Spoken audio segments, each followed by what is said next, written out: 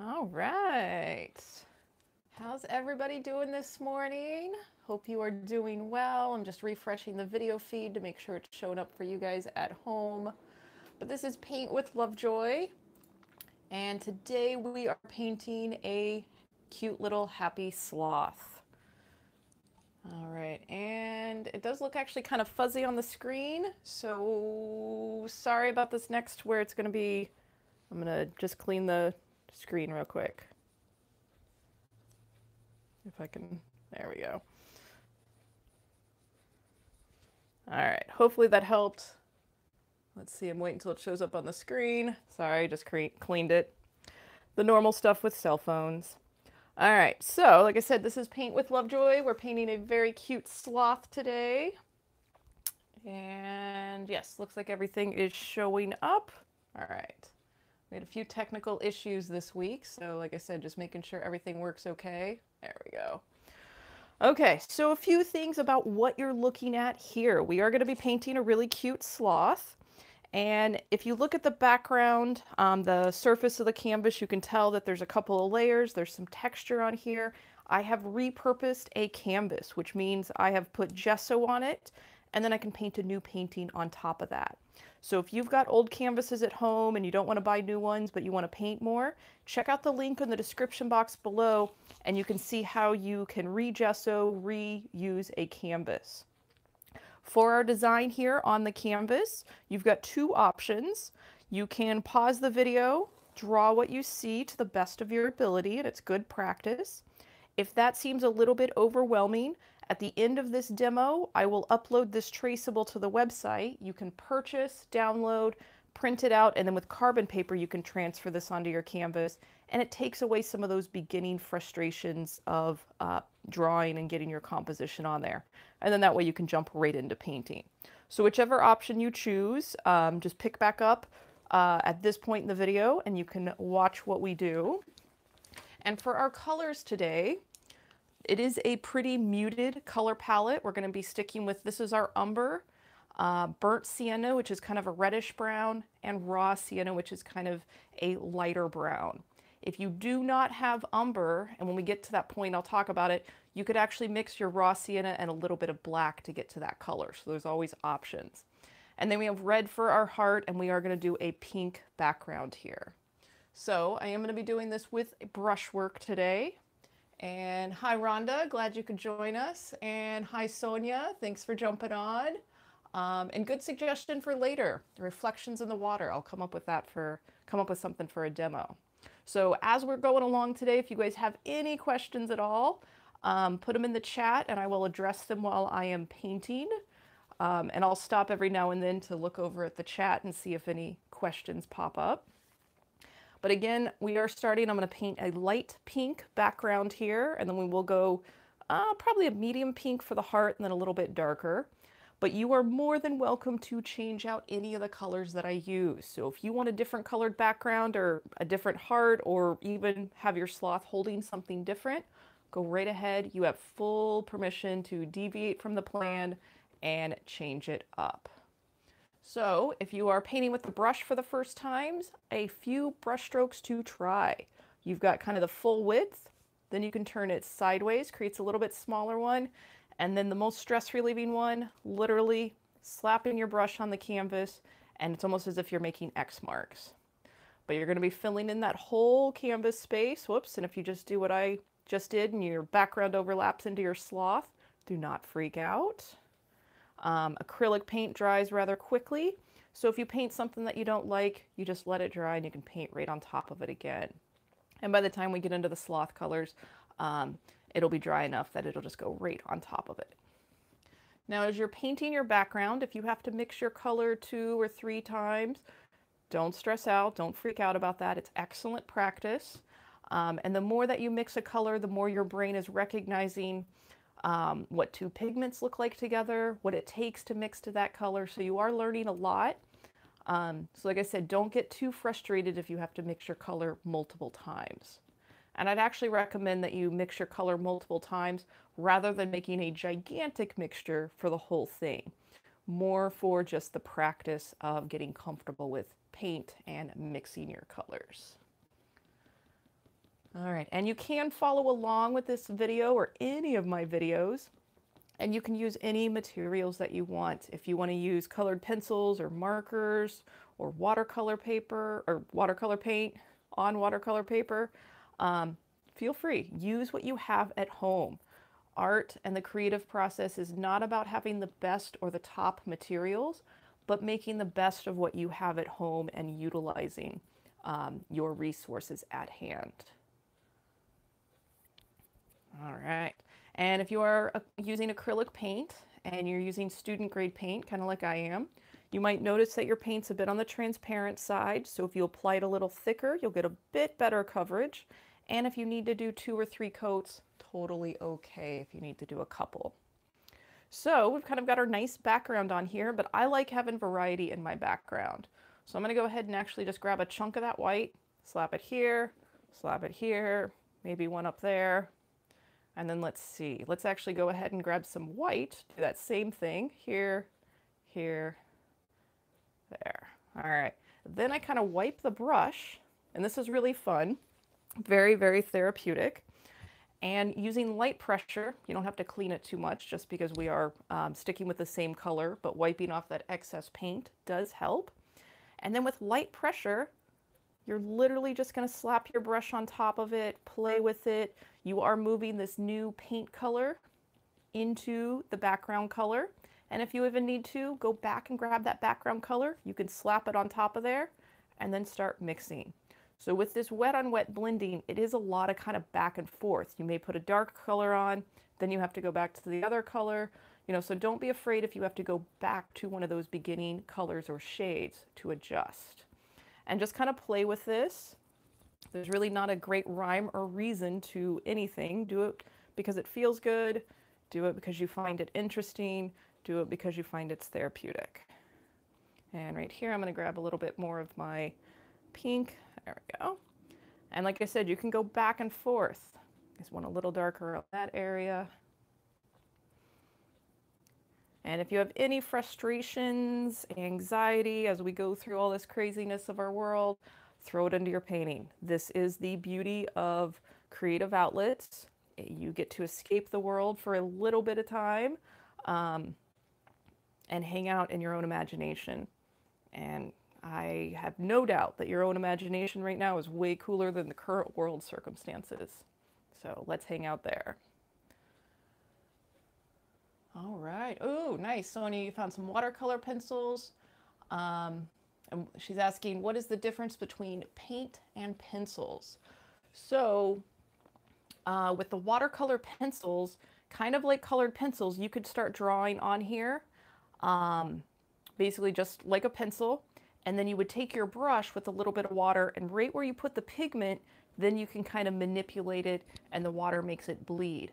So it's not fully like the wet on wet blending, but kind of similar concept where you have your main pigment and then the water kind of helps you blend it and play with it. So it's not better to have the paint or better to have the pencils, just kind of find a groove. And sometimes it's nice for the pencils to have that concentrated pigment in the pencil to apply, and then you can manipulate with the brush. All right, so for the heart that our sloth is holding, we are going to jump in and do that because I want that to dry, and likely I'm just going to paint right over those 3 toes. So don't feel bad if you do that, because by the time we do come back to put the toes on there, that heart is going to be pretty dry. And I'm not going for direct red, I'm just going for a pretty dark magenta. I might throw some red on there in a minute. And you are more than welcome to change the color of your heart or have your sloth hold something entirely different. So yeah, so go ahead, totally okay if you're using acrylic paint. If you are using other materials like colored pencils and even watercolors, don't go over the nails, especially if you're using watercolors. All right, and let's see, let's grab a little bit of that direct red, going a little bit darker. And I actually got too much pigment on there, too much paint, so just wiping some of that off.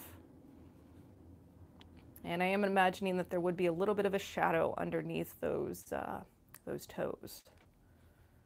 And it was so fun looking for pictures of sloths to paint for today. They smile so much and are just absolutely adorable. I do believe I had a smile on my face while I was looking at all the photographs. All right. Excellent. So we've got Photography Queen. Thanks for jumping on. And so grateful that you find what you call them, the Lovejoy challenges in the artist in you. That's awesome. So I'm really glad that all of you guys are showing up and supporting me in this and supporting yourselves and trying new creative outlets. I personally have thoroughly appreciated and enjoyed having to do this every day. It's been a good, consistent thing in my daily life, and it's helped kind of deal with current circumstances and business changes that are happening.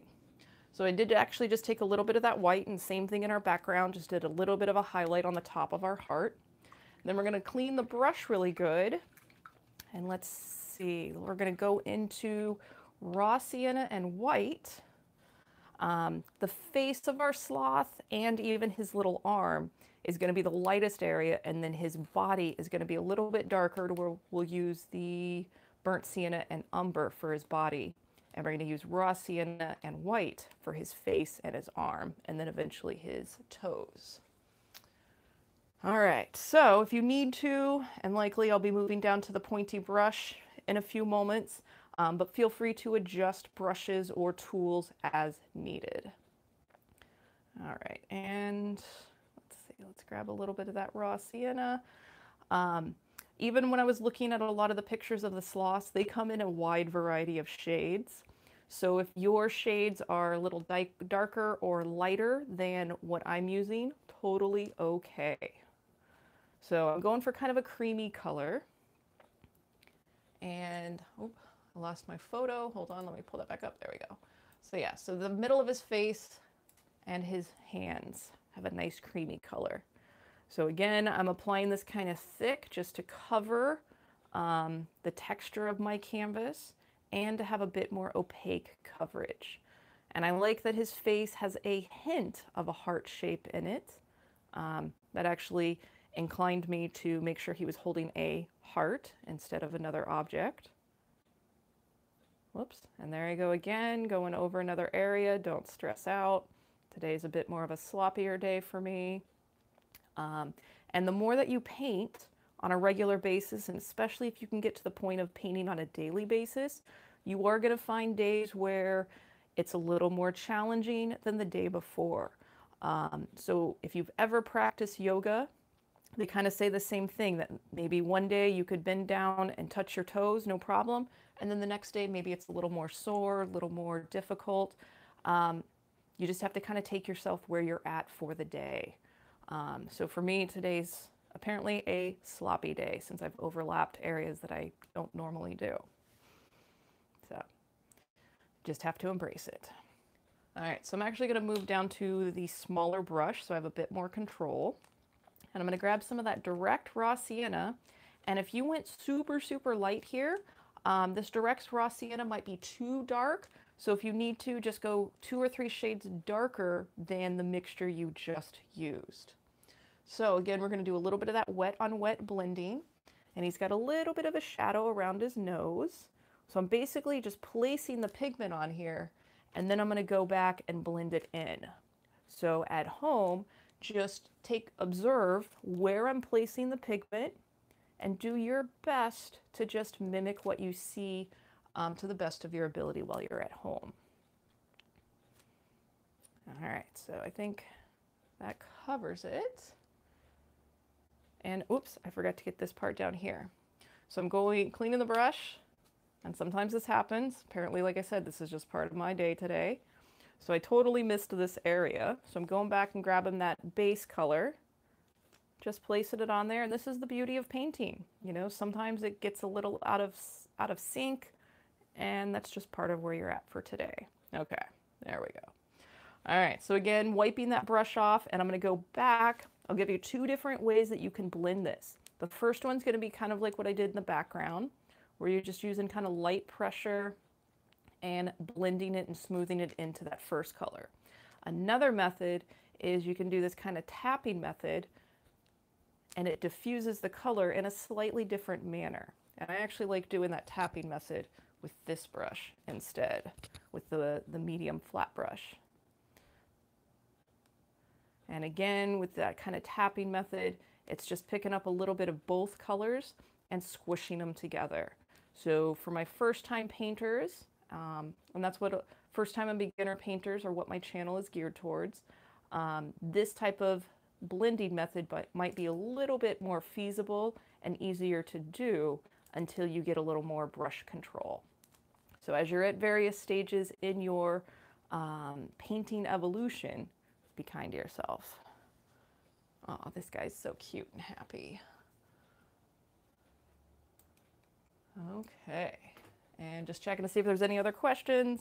Cool, you guys are doing good. So I'm going to make a little bit more of that light raw sienna color, and that's again the white with the raw sienna. We're going to fill in his arm. They do have pretty light arms, at least for the photo I am referencing. And then we'll do the same thing. We're going to put some darker shades in there, and then we'll go in with our darker color. Today I am painting on a flat panel compared to I think pretty much all the rest of the demos where I was on a stretched canvas.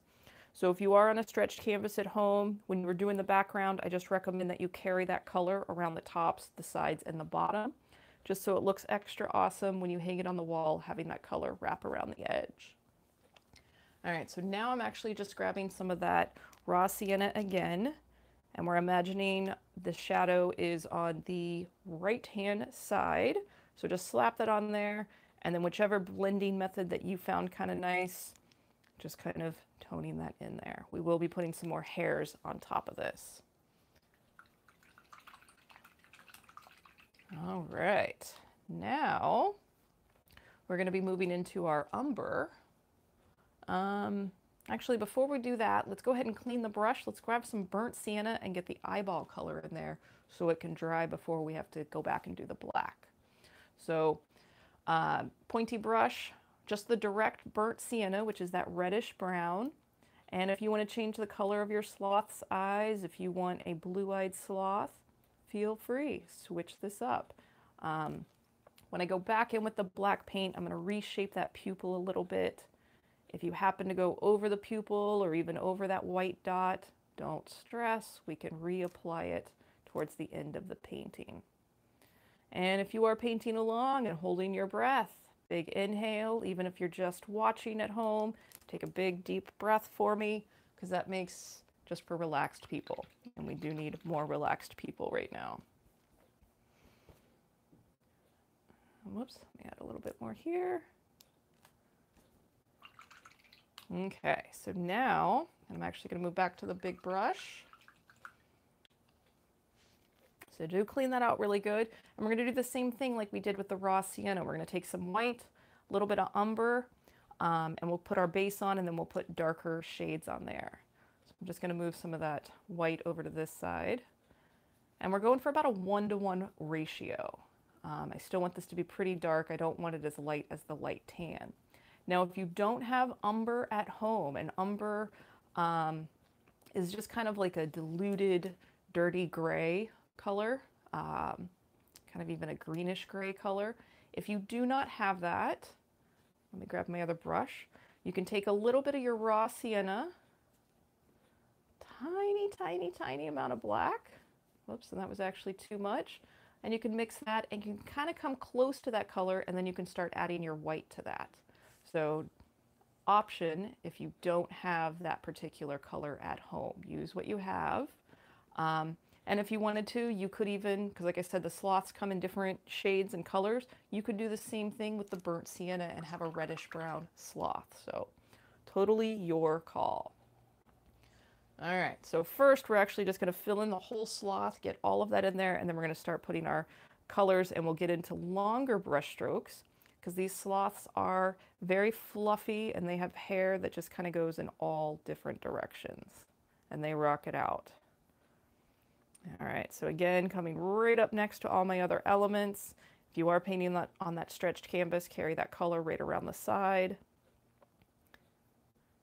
And again, apply your paint a little bit thicker if you are seeing the canvas through your paint, if it's a bit on the transparent side.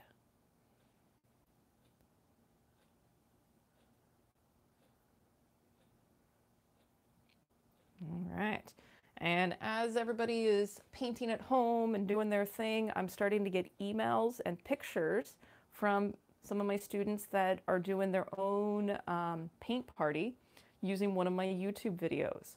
So it is an excellent way to make some family memories or friend memories right now.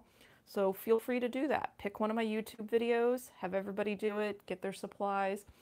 You follow along, everybody follows along at their own pace, but then you guys are all together on Zoom or a video conferencing app. So please do that. It's great for bonding right now. And if you choose to do that, send me a picture of your final Zoom group photo where everybody's holding their painting up to the Zoom app thing. I'm really enjoying those. I've got about 3 students that have sent those to me, and I'm doing social media posts this afternoon, so they should be showing up on my feed in the next week or so. All right, and our sloth is coming along. That's right, going right over that background.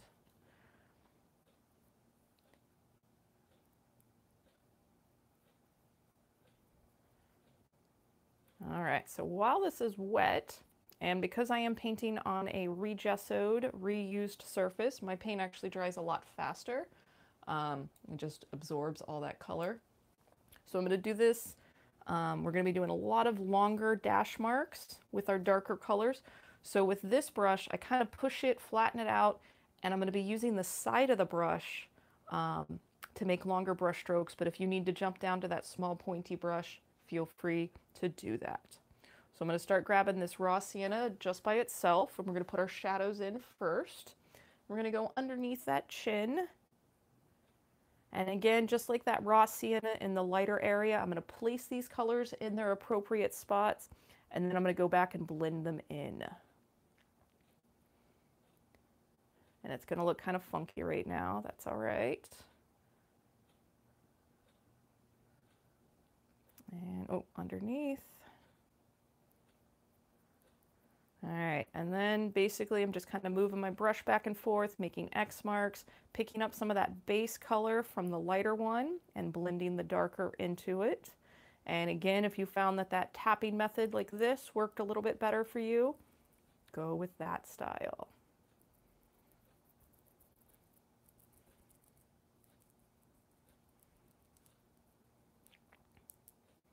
And even if you do a little of both, that's okay. Like I said, it's just important the fact that you're actually painting right now. Whenever you're painting, if you're painting for the live one or you're catching this on the replay. And I am noticing a lot of people are checking out the replays afterwards and downloading the traceables for it, so just awesome. I am quite thrilled with the amount of basically video inventory that I'm able to create doing these daily demos. All right, and again, you're just observing the place where you see me putting these colors and doing your best to mimic that. Does not have to be perfect. So we're going around the perimeter. I grabbed a bit more of that umber. And then I'm going to switch into the smaller pointy brush so I can get in a little bit around those eyeballs and get that nose in there too.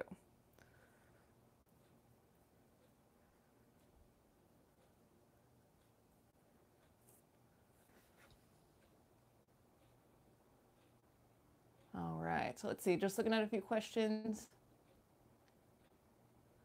Let's see, Sonia's asking, why does the paint come up in the canvas shows when you're blending? Okay, depending on the type of brand of paint that you're using, if it's student grade paint or even the craft paint like we've talked about before, the apple barrel, the folk art paint, those are on the very transparent and thin side.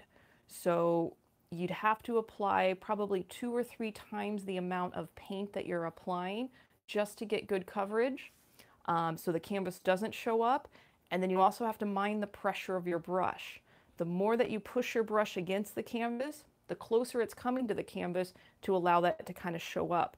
So maybe once you've got your paint on there, hold your brush at kind of a 45-degree angle, so that way you're kind of using more of the side of the brush like this, and not having the bristles touch back to the canvas. So it's a lot of kind of back and forth. And even here you can see I had a little bit of water on there and it kind of cut it back to the canvas. So you just go back and apply a little thicker paint and less brush pressure. So hopefully that helped answer your question. Okay, so I'm actually moving down to the pointy brush. We're going to do the same thing. We're going to get into that umber. We're going to do the nose and the mouth. And then we're going to start making these long, fluffy brush strokes for our sloth. All right. And unfortunately, this one will go a little past the 30-minute mark just because it's a little more involved. I am doing a San Diego Humane Society live Facebook feed this Friday, little painting demo. We're going to do a black and white kitten and celebrate their kitten nursery. And that will be Friday at 2 p.m. on their Facebook page, and 2 p.m. Pacific Standard Time. All right, so now I'm just kind of going around the eyeballs. I don't want any canvas space showing, so there's a few places that I'm just going over. All right. He's got his nice dark mask on. Same thing, we're going to fill in that bottom of the nose, and I am going right over those nostril lines. The top of the nose, I'm going to leave this here for a minute so you can see that top shape that I've left, which is almost like a little curve, little arc right above it. And that one I'm actually going to go back to that light umber, and that will be kind of the highlight on the top of it. There we go. And then I'll wipe that brush off, and then with light pressure where that light umber and the darker umber meet, I'm just moving my brush over it with light pressure so it's not a sharp line, but we still see a transition happening there. And then going back to the umber, we're going to outline his mouth or her mouth. And again, I love how much these guys just smile naturally. Their resting face is just a smile. We need more people like that. Okay, so let's see. Let's start. I'm going to actually go back and get those nails in there, and then we're going to start making long brush strokes for the fur of our sloth. All right, so going back to that light shade, or lighter, can be maybe a little darker than what you were using. And using that small pointy brush, because my paint's transparent, I can still see the outline there. If you can't see the outline anymore, you're basically making super long triangles, you know, with the tip being out here, and then it gets a little fatter as it comes in towards the arm. So basically just placing that right on top of it.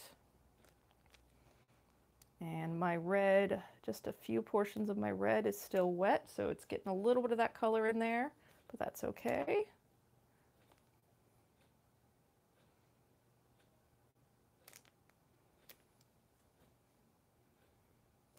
All right, sometimes some people do have some interesting looking fingers. This sloth is going to be one of them.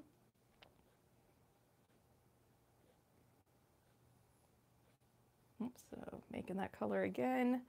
And again for here, because that red is showing up, and it got a little darker than I needed it to, or a little lighter than I needed it to. So just going to add that on all of them. But if your underneath color is showing up, this is a good place to just kind of practice of your light pressure. And again, it just gets more comfortable and easier with more practice. All right, so we will clean those up in a minute. I'm going to give that a little more time to dry. And we're going to start making these long little hair marks. So I'm going to start again with that light mixture. And like I said, you can use the middle-sized brush sideways. Let me clean this off and I'll show you both applications, or your pointy brush. And like I said, usually my favorite is this brush sideways. And we're going to start on the perimeter and making these long dash marks. And again, we're imagining that the fur, these long lines, the fur, you're moving your brush in the direction of the fur. And here I am overlapping the perimeter of our sloth over the background. And the background is fully dry on mine. And this is just giving them that nice fluffy feel. And we're going to go kind of all over with this light color, and then we're going to go in with the dark color. So you do want to overlap these brush strokes. And this does kind of help hide anything that you might not like underneath. If you do want to do it with the large pointy brush, same thing. You're just keeping light pressure. And if you need to, rest your forearm against the edge of the table. And you definitely want to make sure you're breathing while you're doing this. It is not to your benefit to hold your breath. And every 2 or 3 brush strokes, grab more paint.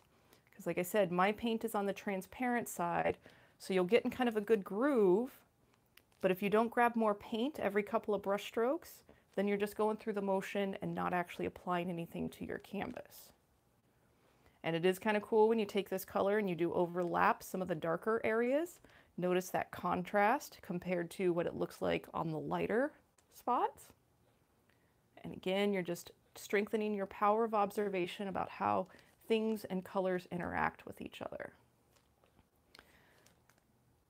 And again, imagining each brush stroke is a strand of fur as you move your brush in the direction of the fur. All right, I'm going to move back up to this one. I am a little partial to it. And we're going to do the same thing on his arm too. And again, same color, but it shows up a little bit different on this burnt sienna compared to other colors. And the concept of color theory is the fact that we interpret our color based on the color next to it.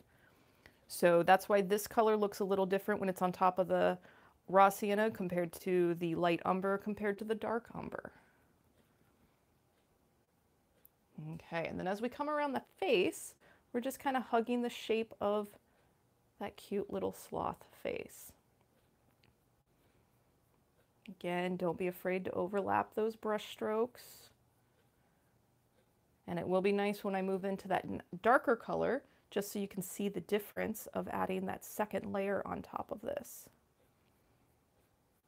And if you want to give your sloth a specific hairstyle, go right ahead and do that. And let's get a few hanging out in his face.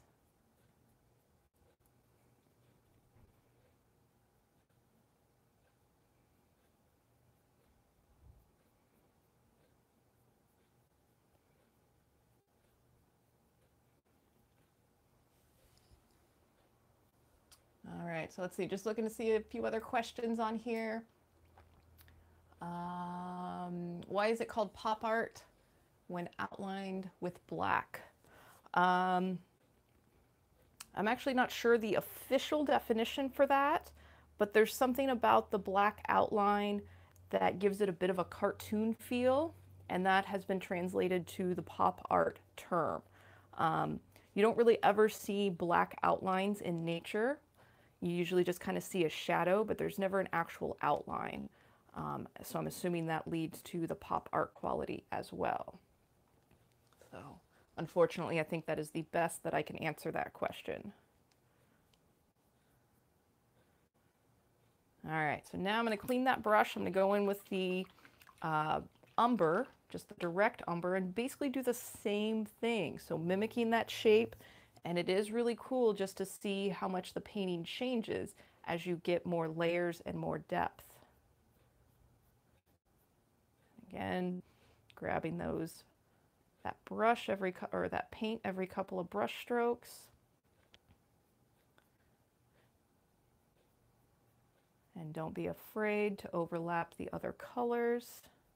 I think I'm actually going to go in with a little bit of black because I want to make that shadow a little bit darker. Around the heart. And if you are painting on the rather thick side, which is good, but if you're finding that you're getting some of that lighter color in your brush, you can always wipe it off again and go back and grab more paint. And this is something that you can go back and forth with on your layers over and over and over again. So remember to get out of your chair, look at your painting from a distance, and assess what is working and what's not working, and then you go back up close because you're generally about 2 feet away from your canvas while you're painting it. But the normal viewing distance for just about everything in life is about 5 to 10 feet away. So while you're creating, you have to kind of get in that habit. I'm going to give this guy a little extra hair hanging out. There we go. So while you're in the groove of painting, you have to kind of remember the vantage point of your viewer. So you do have to get out of your chair every now and then and look at it from that distance. And don't be upset if you actually like your painting more from that distance compared to 2 feet in front of you. No matter what, everything in life looks better from a distance. Wish that was not the case. All right, so I'm kind of hanging around the edge of that face, and I am overlapping some of that lighter raw sienna that we put on there first and bringing it up to that bottom chin line. And here, as I'm moving around the face, I'm in a lot smaller little dash marks. And again, imagining that the movements kind of come in this direction and this direction. So kind of we have our center kind of vertical line that all of our brush strokes are radiating out from. And I'm definitely going to go in with some black to intensify a bit more shadow around the heart. But I am taking this umber and coming up right next to the heart. This is one that you don't necessarily want to cross over the heart. I want to keep that kind of solid, and I may actually outline that with black paint. All right, oh, and can't forget the arm. Again, kind of cool how this same color looks one way with the umber, and then it looks a little bit different as we put it on top of the raw sienna. And one of the biggest things about art, it's never about being perfect or the best painter in the world or the best artist in the world, but it's about looking at your world from a new perspective after you paint or after you do something creative. All right, so while I have that color on there, I'm going to take that burnt umber, and on the bottom of each of the toes, we're going to create the shadow line. So it's on the bottom of each toe. On the opposite side, on the top of each toe, we're going to come in with some white. There we go. And let's get a few more up in here and around the perimeter. And then I'm going to switch into the black and then the white. And as you're painting at home, send me your pictures, tag me in social media. I'm getting about probably 5 to 6 emails every morning, and then I get 4 or 5 more in the evening, and it makes me smile. I really like to see your guys' creations. Just about all of you are like, I'm not that good, I can't do this, I just started. You're all doing amazing. So continue to be kind to yourself and continue to enjoy the journey, the process of painting, because that's really, it's more about your process and less about your final outcome. Because I do want you to constantly paint. It is good. And it's more about how you feel while you're painting. All right, so I think I'm about ready for black. Okay, let's see. Awesome. Glad you learned something new. Glad you like it, Cindy. Thanks. Yes, he is coming alive now. Let's see, another question. Paint might come up in blending if the base layer is still wet. Yes, and that's what happened when I was working on these claws, because that red was still wet. With acrylic paint, you could actually give it 20 minutes, let it dry, and come back and paint on top of it. And that helps as you want to keep stuff separate. So adjust your method based on what you want to achieve. My artwork on my website, my professional work, which is lovejoycreations.com, I paint with a palette knife. And I actually really enjoy letting the layers dry in between each session, so that way I don't have anything mixed with the layer when I put the new layer on top of it. So for some of these demos, I actually don't have enough time to let them dry, and I don't own a hairdryer. So we make do with what we can. But feel free, jump over to my website and check out my portfolio. And on those paintings, like I said, I paint with a palette knife, but my paintings have almost 100 layers of acrylic paint on it before I consider them done or before I resin them. So you literally can layer acrylic paint over and over and over again. So as you're watching me apply the black, I am just using tiny little dash marks, and you can see I'm grabbing paint every 2 or 3 brush strokes. I can't actually wait to see this until it's from that distance, just to see how it's translating. But this black just gives us one more darker shade. Let's put a little bit more over here. And because I'm actually doing this, it's making it to where I don't necessarily need to outline that heart like I thought I was going to earlier. So painting is always a conversation between you and the canvas. Do not fight the canvas too much because it generally always wins. So kind of giving this guy some bottom, not necessarily eyeliner, but just kind of following that bottom section of his little mask. And now I'm going to switch over back to that pointy brush. We're going to go back in and re-outline those pupils. And I have a feeling I might go over that white dot, so we'll reapply it.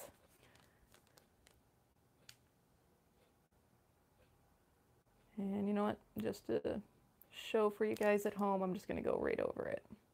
So if you do go over yours, totally okay. We're going to reapply that white catchlight. And now I'm doing the eyeliner. And that's literally just going around that whole eyeball. And then we're going to do, you can reference that traceable or that original image, and those little circles for the nose, just filling in that shape. If you can't see those through your paint, just kind of go back to the beginning of the video and see where I put them, where they were on the traceable, or look at the traceable and you can see where they're at. Okay, so white, let me put some fresh white on here. And then we are coming into the conclusion of our painting. Okay, so clean that brush really good. We're going to do the catchlight. We're going to do a catchlight on top of each of those toes. And then I think I'll do a few of the hairs with the white as well. So first one, redoing that catchlight. And again, I'll be putting wet paint on top of wet paint. So it's going to be a touch and then a pull right back. So just again, hold your breath if you need to put your pinky out to steady it. And it is important that this white dot is a little bit on that pupil and then a little bit that overlaps that eyeball color. All right, so let's see, let's do one more right on the nose. Oh, and I forgot to trim this brush. I've got that one wild hair at the end of this brush. And if you have that on yours, it is totally okay to trim your brush with some scissors. Let's go down to the nails.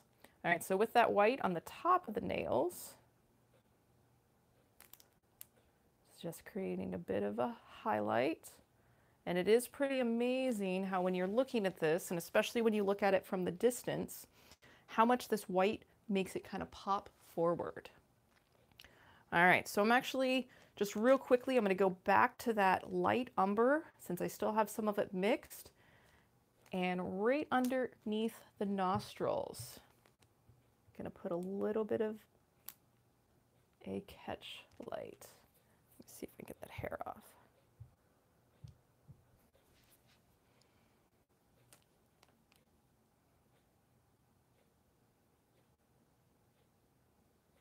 There we go, and that one little wild hair can really mess it up.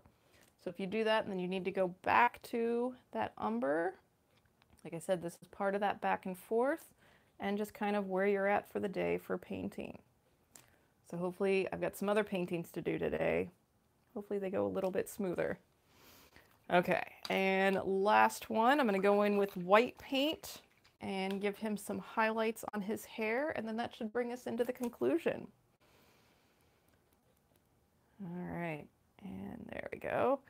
Same thing, you're going to get into a groove, so every couple of brush strokes, grab more paint. And if you think about it like hair, these are just his highlights. The dark spaces were his lowlights. If that helps as you're doing your your painting. And make sure you name your sloth. Give them a name. And if you want to write it in the heart, you can use a Sharpie marker, a little bit more control, or you can use your brush. And these would make cute little Valentine, little heart, sloth hearts. So keep that in mind for next year. Oh, and then we need his arm. Definitely need some highlights hanging out here.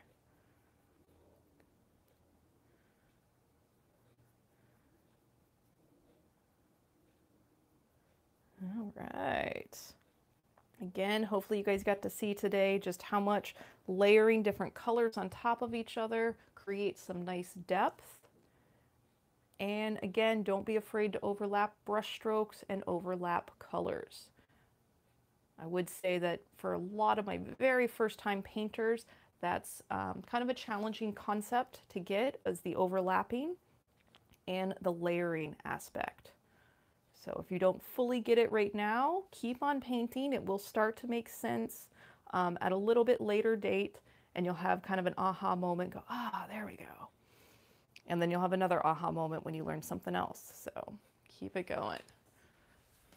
Okay, oh, this guy does look cute. So when I look at my phone, I can kind of see it from the same distance as well. So yeah, it does look cute. I appreciate you guys spending time with me, taking time out of your day to hang out with me for this painting and in the other paintings. I truly, truly appreciate your support. All right, just checking to see if there's any other questions. Yes, I only use 3 brushes, and I do tend to stick to just one brush a lot. So, and thanks, Mike. Glad you like it. So yeah, hope you guys have a great day. Email me photos of what you paint. I forgot what tomorrow's subject is, but scroll to my main page and you can scroll down and see all the future stuff. Leave suggestions for what you want me to paint. And yeah, have a great day. Until next time, guys. Cheers.